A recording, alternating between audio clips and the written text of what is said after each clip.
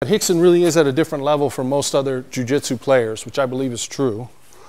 And you ask yourself why. It's not because he knows more technique or new technique, because he didn't. His jiu-jitsu is very simple.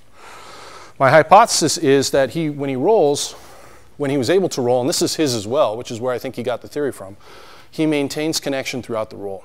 I think that a lot of this is getting lost.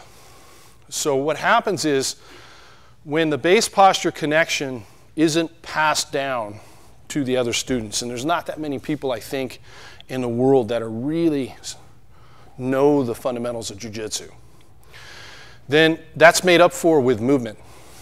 That's made up for with counter-for-counter movement, which is the evolution of jiu-jitsu that you see today. And that's beautiful, and I'm not saying anything against that, and it's awesome, and they're great competitors. But I don't see a lot of the pressure anymore. And I know from my experience traveling around that when people come to different gyms or travel around who do have that pressure, they usually catch people by surprise because the rest of the people in the gym aren't used to it.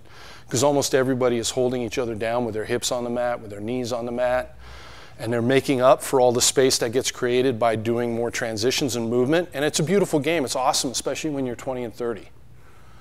But when you start to get outside your weight class, or when we transition into fighting, or when you get older, it's not going to carry over quite as well, because anything that's movement for movement is going to be to a degree more attribute based than something that's based on pressure and weight.